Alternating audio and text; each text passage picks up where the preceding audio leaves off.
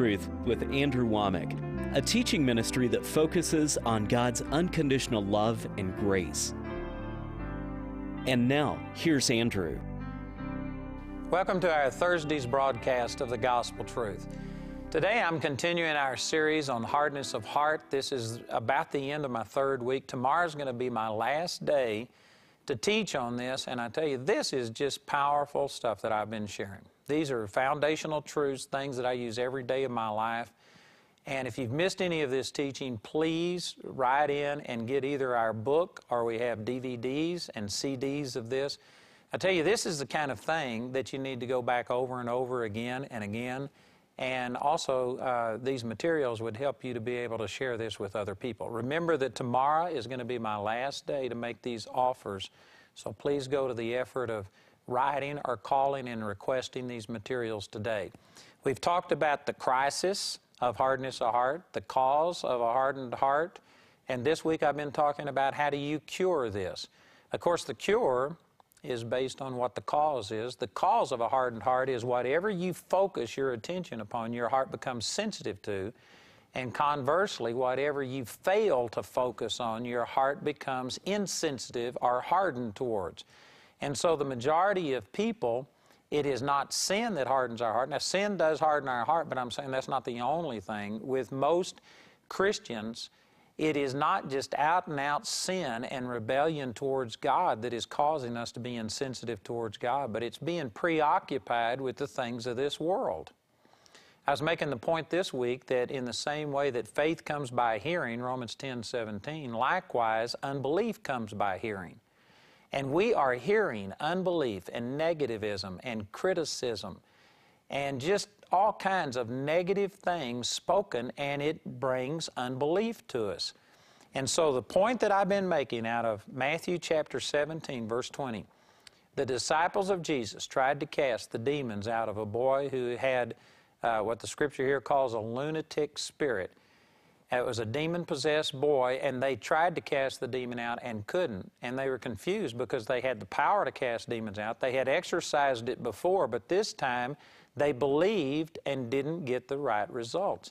It's too simplistic to believe that if you just have faith that everything's going to work, because unbelief negates and cancels our faith. And so Jesus, when he told them what the problem was, he said, in Matthew chapter 17, verse 20, it's because of your unbelief.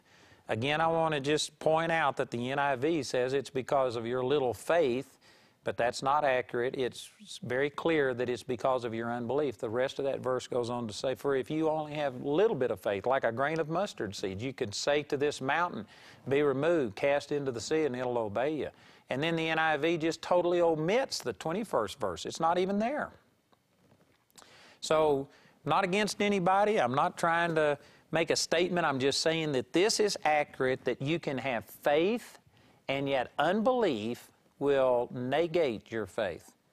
And so you not only need to have faith, and this to me really answered questions because I've given examples of where I knew I was believing God, and yet I didn't see the miracle come to pass that I was believing for, and I was confused because I knew there was faith in my heart. But in this very instance, I took this same thing over in Mark chapter 9 where it's recorded a little bit differently, and in that instance, the father of the child said, Lord, I believe, help my unbelief. And so he said that he had faith, but he had unbelief at the same time, and his unbelief was negating his faith. So what we've got to do is not only try and build faith. I think most Christians are trying to accumulate faith. They know that faith comes by hearing, and hearing by the Word of God. So they get into the Word and they get their faith energized. But very few Christians understand that unbelief comes by hearing anything that is contrary to God's Word.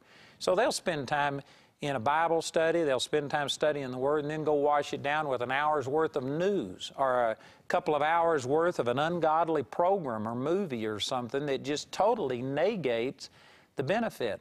If you are really going to see the supernatural power of God operate in your life on a consistent basis, you're going to have to be committed to that and so focused on it that you aren't allowing any unbelief to come towards you. And I've already dealt with a lot of these things this week. What I want to get into today is after Jesus said, it's your unbelief that's the problem, not your little faith or the fact that you don't have faith. You've got faith, but you had unbelief that negated it.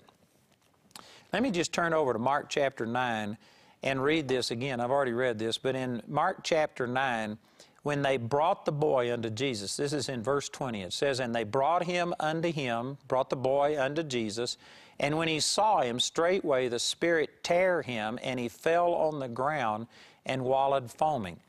Now, what this is describing is that when they brought this boy who had this demonic spirit to Jesus, he had a seizure or something. He fell on the ground and wallowed, foaming at the mouth. I don't know if any of you have ever seen anybody have a seizure like that, but I guarantee you, I've been in a number of situations where I've seen this, and it will cause the hair on the back of your neck to stand up.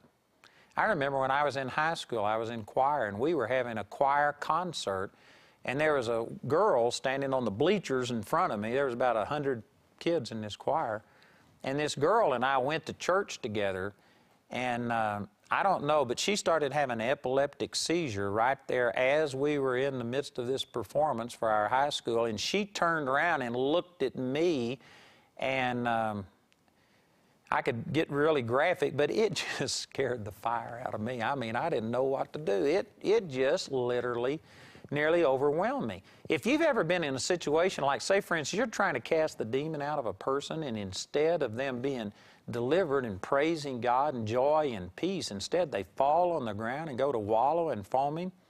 I don't know if any of you have ever experienced that. I have, but I can guarantee you it does something to you. And what it does, it immediately tells you it isn't working. It's worse instead of better. And your eyes immediately start communicating unbelief to you. Now, go back to Matthew chapter 17. After Jesus said, it's your unbelief that's the problem. If your faith is only the size of a mustard seed, you can do this. Then he said in verse 21, howbeit this kind goeth not out but by prayer and fasting. This is probably one of the most misinterpreted scriptures in the Bible, because the way that this is traditionally understood is that this kind of demon, remember they were casting the demon out of a boy, and people will say this kind of demon only comes out with much prayer and fasting. And there are some people that teach that you have to pray and fast and do all of these things, that there are some demons that are stronger than others, and some, boy, you know, you have to pray and fast to really get anything done. I want you to know that there is no demon that won't respond to the name of Jesus and simple faith in His name. You do not have to pray and fast to get certain demons out. If you ever met a demon who wouldn't respond to faith in the name of Jesus, then your prayer and fasting is not going to add anything to it.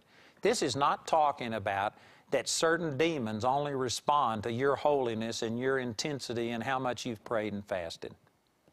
Now, I'm aware that that's taught a lot. Matter of fact, I remember an instance where they brought a woman to me. It's a long story, but she was a severely demonized person, and they had me pray and fast for a week before I met with her so that I could cast this demon out.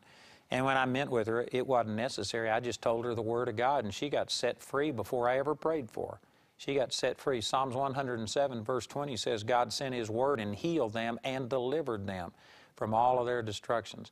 So I've been in that situation. I've been through these things. I'm not insensitive to what some of you are feeling right now, but I'm just telling you that this is not saying that certain kinds of demons only come out through prayer and fasting. You know what the subject of the sentence is? In verse 20, he says, the problem is your unbelief. And then he had this statement about if your faith is only the size of a grain of mustard seed. But let's just drop that for a moment, because what he's talking about, here's the problem, is your unbelief. And this kind of unbelief comes out only by prayer and fasting. This isn't saying that certain types of demons respond to prayer and fasting. The name of Jesus and faith in His name is enough to deal with the devil himself and any demon that exists underneath him. You do not have to have prayer and fasting to get rid of the devil. But there are certain types of unbelief, or kinds of unbelief, that only come out by prayer and fasting. Boy, that's a major revelation right there. And some of you are thinking, well, kinds of unbelief. Isn't unbelief unbelief? You know, I can't show you a chapter and verse on this, but you can take this as Andiology if you want to, and just file it away and meditate on it. But think about this. I believe I've got 3 categories of unbelief that I put all unbelief into these 3 categories. One of them is just unbelief that comes through ignorance. You know, you don't know the truth, and if you don't know it, the Bible says faith is based on knowledge. Basically, that's a paraphrase of 2 Peter chapter 1, verses 1 and 2, or 1 through 4. And faith is based on knowledge. Like, say, for instance, I was raised in a denomination that didn't teach that God did miracles. They actually taught against it, but for a large period of my life, I didn't know that anybody experienced miracles. Everybody I knew just went to the doctor. They believed that you had to go to the doctor. They didn't expect miraculous things. And so I had unbelief when it came to believing for healing, not because I was taught against it necessarily, but just because I wasn't taught the Word. Faith comes by hearing, and hearing by the Word. So if you don't know what the Word says, there isn't going to be faith present. You are just going to automatically disbelieve. So that is one type of unbelief that is just based on ignorance. Or, you know, if you want to be politically correct, lack of knowledge. That would be a kinder, gentler way of saying it. But for me, it's just you're ignorant. I don't mean that mean to anybody, but, you know, we are just ignorant sometimes and don't know what the Word says. How do you deal with that kind of unbelief? It's real simple. You tell a person the truth, and they're no longer ignorant. Now they have to decide, are they going to believe it or not? But once the truth comes, faith comes by hearing, and hearing by the Word, and you can overcome an unbelief that is based on ignorance by just telling a person the truth. The second type of unbelief is an unbelief that isn't based on ignorance. You are taught, you're just taught the wrong thing. And, you know, in my own personal life, there was a period of time that I just never thought about miracles because the group that I was raised in, that they didn't operate in them. But then when the charismatic movement came along and people started saying that there were gifts of the Spirit and miracles and things happened, there began to be real strong teaching that those things passed away with the apostles, that doesn't happen today. And they began to put forth this unbelief and say that you would be demon-possessed if you spoke in tongues or did any of these kind of things. Now, see, that's unbelief also. But that unbelief is based on knowledge. It's not ignorance. You got knowledge. It's just the wrong knowledge. And the cure for that is basically the same as the first type of unbelief. You tell a person the truth. The cure is the same, but it's harder to get the wrong knowledge out of you and to tear that down and erase that than it is just to put the right knowledge on the inside of a person. So if you were comparing those two, it's a lot easier to reach a person who is ignorant about the truth than it is a person who's been taught the wrong thing. It would be similar to having a blackboard or something where, you know, if you had never written anything on it, well, then you just go in there and write on it, and that's done. But if you've already got that blackboard filled with writing and it's all wrong, well, then you got to erase all of that other stuff and clean the board and wipe it clean before you can write the right stuff on there. So those first two types of unbelief, whether it's based on ignorance or wrong teaching, the antidote for both of those is basically just tell a person the truth. And once a person knows the truth, they can overcome, one with greater difficulty than the other, but they can overcome unbelief that is based on either ignorance or on wrong teaching. But then there's a third type of unbelief, and I believe that's what he's talking about right here, and that's an unbelief that just comes through your 5 senses. In other words, you are, let's say, for instance, you're praying for a person to be healed, and instead they fall over and they're dead. You know what? Without you being taught against healing or any of these kind of things, your senses are just immediately going to speak to you, well, they're dead. They aren't healed. It didn't work. It failed. Let's say, for instance, you've got a doctor's report and you have a cancer or something. You pray. You go back to the doctor, and the doctor says, whoops, still there. It's gotten worse. Well, it's not necessarily the fact that you've been taught wrong. That's not based on ignorance. It's not based on wrong teaching. It's just the fact that here you are hearing something that is contrary to what you believe. And you know what? All of us were raised basically to respond to our 5 senses, what you see, taste, hear, smell, and feel. If you pray for something and see something opposite to what you're praying for, instantly you're going to have a thought of unbelief. If you pray for something and hear something different than what you've prayed for, instantly there's going to be unbelief. And so this is what I call just natural unbelief. Here's what the Word says, here's what you're believing for, here's what you're seeing and feeling and hearing. Those things are just going to naturally minister unbelief. Thoughts of doubt and unbelief to you, like here's what the Word says, but here's what I'm seeing, and if you don't know the truth and haven't renewed yourself, you are instantly going to be having this unbelief negate and cancel or dilute your faith. Man, that's a powerful truth right there. Just that understanding is going to help you a lot to recognize that there are different kinds of unbelief. And I believe that when Jesus said here, howbeit this kind goeth not out but by prayer and fasting, He's talking about this kind of unbelief. Remember over in Mark chapter 9, when they brought the boy to Jesus, he fell on the ground and wallowed and foamed. Now again, I refer to the fact that the disciples had cast demons out before. And they came back and said, Lord, even the devils are subject to us. But there isn't a single question about why did it take so long? Why did we see it get worse before it got better? And the absence of them asking any questions like that implies that they really hadn't experienced this level of opposition and resistance.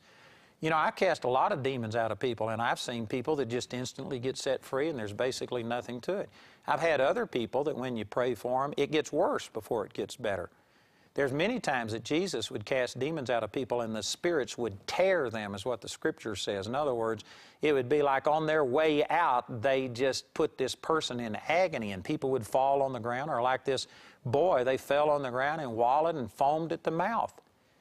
And you know what? Supposing that this same boy who did this had that same manifestation of this spirit when the disciples were trying to cast it out, you know what I believe the problem was? They had faith, and they didn't have ignorance or unbelief that came through ignorance. They knew it was God's will to heal.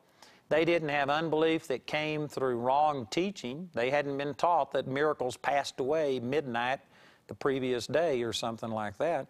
They were believing, but their unbelief came through, they saw a manifestation that was contrary to what they were believing for.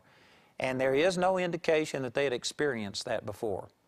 And again, I go back to this fact, you know, I've told you that I saw a number of people who've had epileptic seizures and things like this.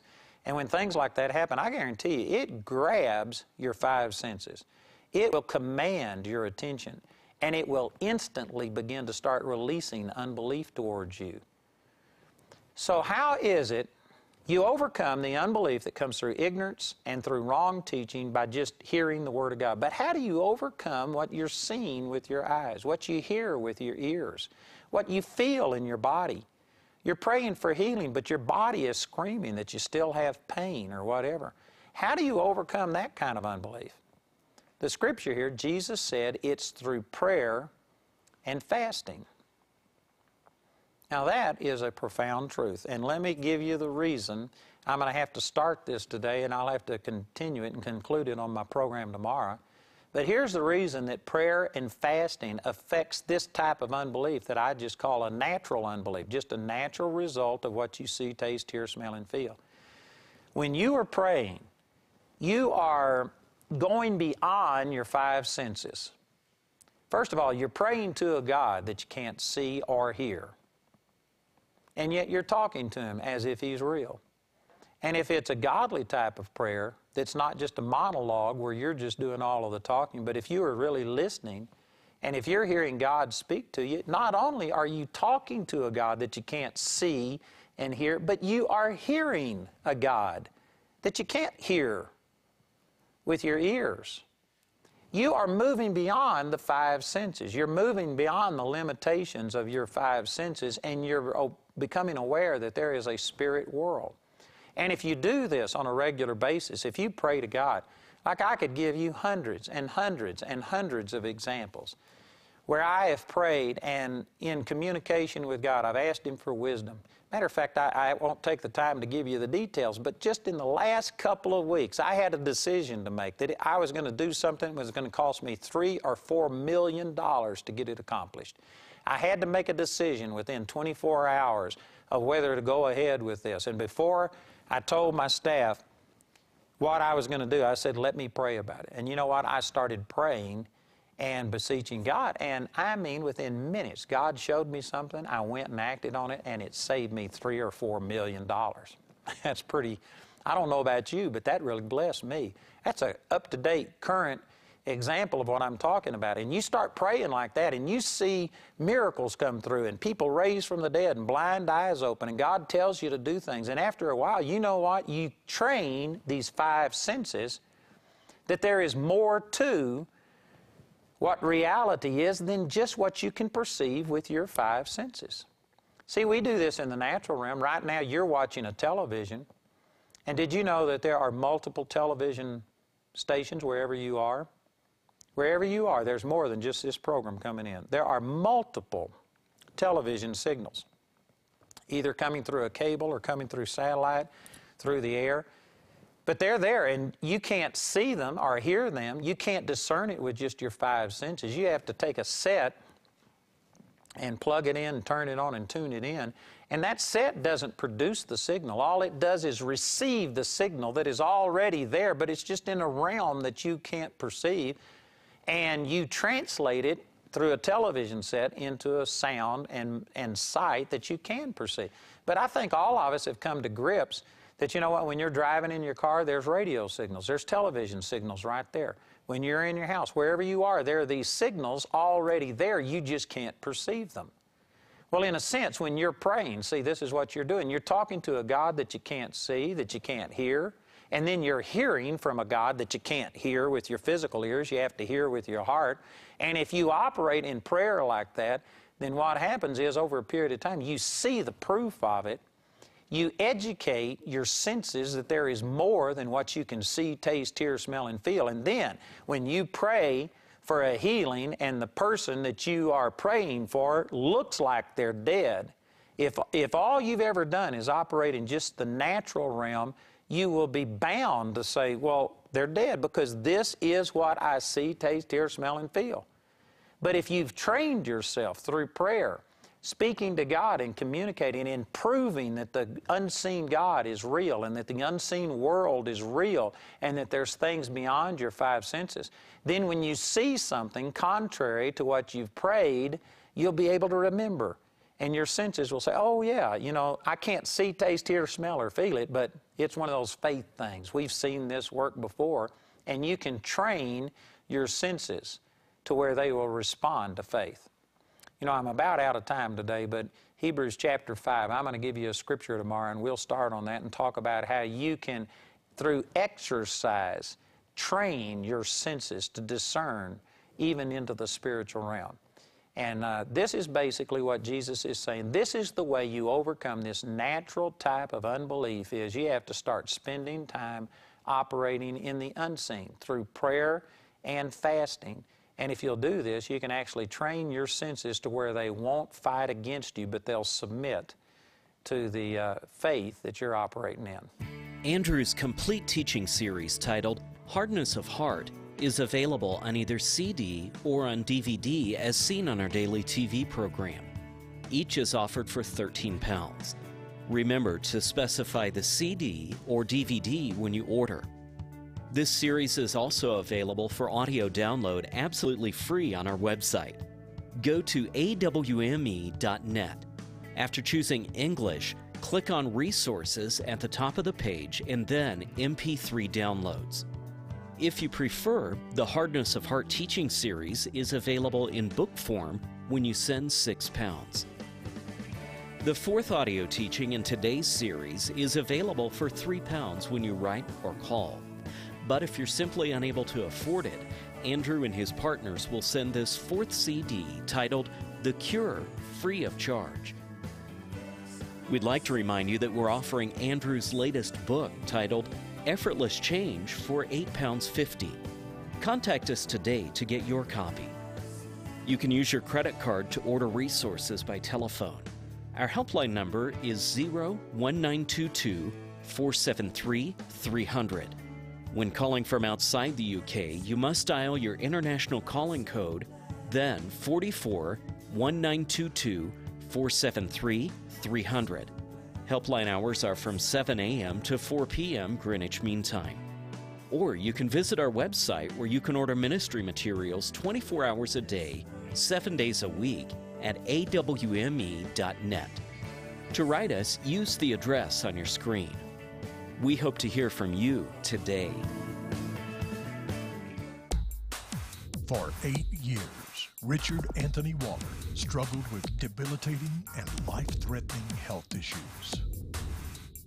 I was regularly walking on crutches. I was taking a lot of painkillers, and I was in a pretty bad way.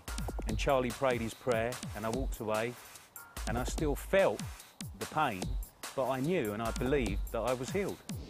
Today, he's totally and completely healed. I'm healed. That's it. I'm healed. Everything. I'm healed. Everything. Everything is healed. Check out his story today. Log on to awmi.net. Look to the left and click on Ministry News. Discover what's happening at Andrew Wommack Ministries.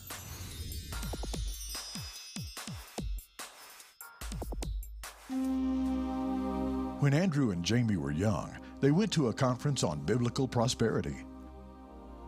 They desperately wanted to get the teaching, but simply could not afford it. Andrew promised God that if he was ever in a position to make his teaching available, he would never deny it to someone for lack of funds. And that's what motivated me really to give, is the fact that he gives his stuff away. Our hearts are just tied with what Andrew's doing, what he's trying to accomplish. The partnership is helping do what I can't do. I know that I'm a part of something so big. And my gifts can help reach the nations and the people. Whoever has ears to hear, they will hear.